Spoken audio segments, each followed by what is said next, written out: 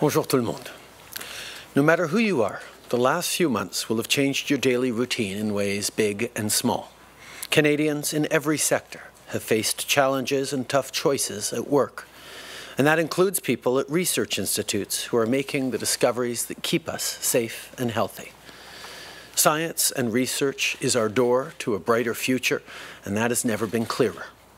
But because of the pandemic, many labs have closed or are at risk of imminently closing.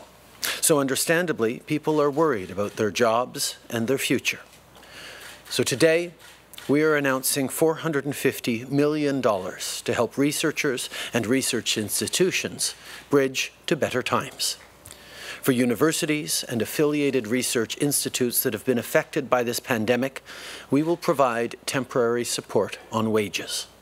By delivering this money through federal granting agencies, we will get help out as quickly as possible to the people who need it. Aujourd'hui, j'annonce qu'on va investir 450 millions de dollars pour aider les chercheurs et les établissements de recherche à traverser la crise.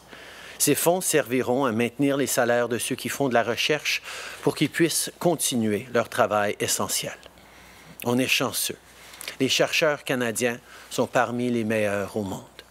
Tous les jours, ils font des découvertes qui nous aident à rester en santé et en sécurité, et donc on doit les appuyer. Far too many Canadians have lost their jobs because of COVID-19. As our economy gradually reopens, wherever we can do so safely, we need you back. We need you in your job, on your team, bringing life into our communities and our economy.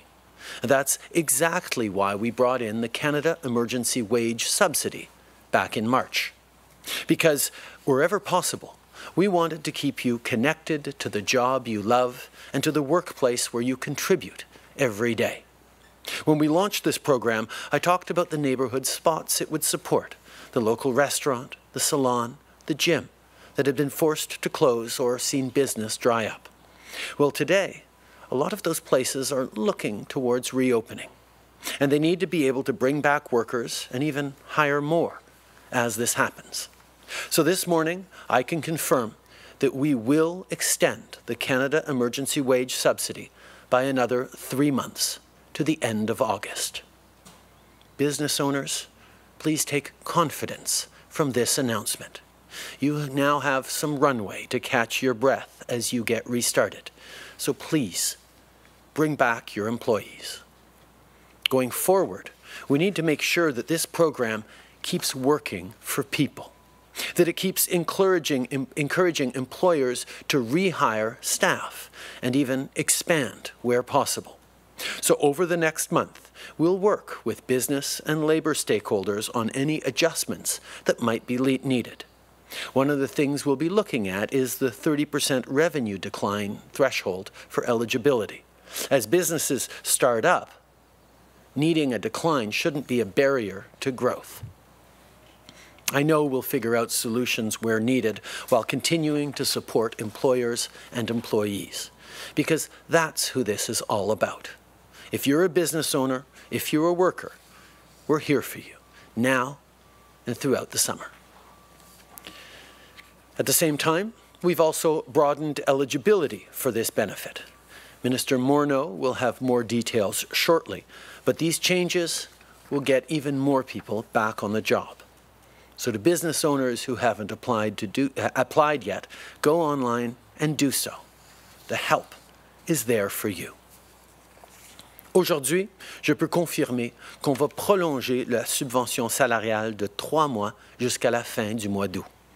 Si vous êtes propriétaire d'une entreprise et que vous vous préparez à rouvrir vos portes, cette subvention sera là pour vous et pour vos employés. On doit s'assurer que ce programme continue d'aider les gens, qu'il encourage les employeurs à réembaucher leurs employés et à élargir leurs activités autant que possible. Alors, au cours du prochain mois, on va travailler avec les représentants des entreprises et des travailleurs pour effectuer les ajustements nécessaires. On va notamment se pencher sur le seuil d'admissibilité d'une perte de 30%. Quand les entreprises sont prêtes à reprendre et même à grandir, ce seuil ne devrait pas être une barrière à la croissance. On va également élargir la portée de la subvention pour aider encore plus de gens à retourner au travail. Et le ministre Morneau donnera plus de détails plus tard aujourd'hui. Depuis le mois de mars, on prévoit plus de soutien pour les parents et les travailleurs, pour les étudiants et les aînés, pour les industries les plus durement touchées et les petites entreprises. On vient en aide à ceux qui en ont besoin. Et aujourd'hui, on donne suite à nos engagements. Today kicks off this year's hiring period for Canada's summer jobs.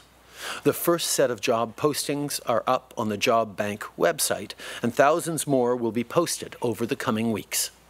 If you're a student or recent grad, go to jobbank.gc.ca, that's jobbank.gc.ca, or download the Job Bank app to check it out. And tell your friends about it too. If they don't already know, there are lots of opportunities available.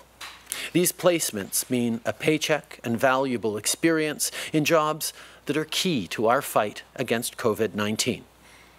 Of course, no one program can single-handedly solve the fact that there are fewer jobs out there because of the pandemic.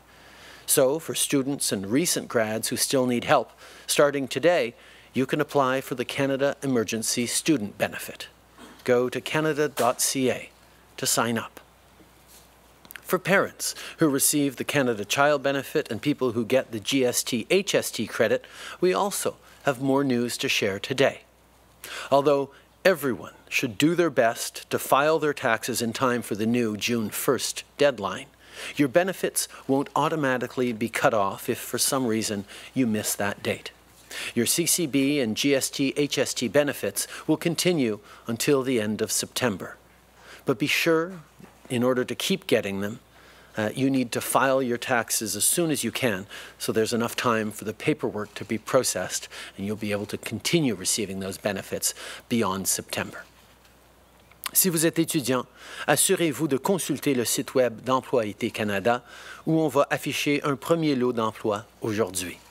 Et si vous n'arrivez pas à trouver une job d'été, la prestation d'urgence pour les étudiants sera là pour vous. Vous pouvez présenter une demande dès aujourd'hui. Tout le monde devrait essayer autant que possible de produire leur déclaration de revenus d'ici le 1er juin. Mais si vous n'êtes pas en mesure de le faire à temps, vos prestations, comme l'allocation canadienne pour enfants ou le crédit pour la TPS-TVH, ne seront pas interrompues tout d'un coup. Vous allez les recevoir jusqu'au mois de septembre. Mais on vous demande quand même de faire votre déclaration de revenus le plus rapidement possible pour qu'on ait le temps de traiter votre dossier et que vous pourriez continuer à recevoir ces bénéfices passé septembre. Les gens traversent des moments difficiles en ce moment, mais en travaillant ensemble et en restant là les uns pour les autres, on va s'en sortir. Merci.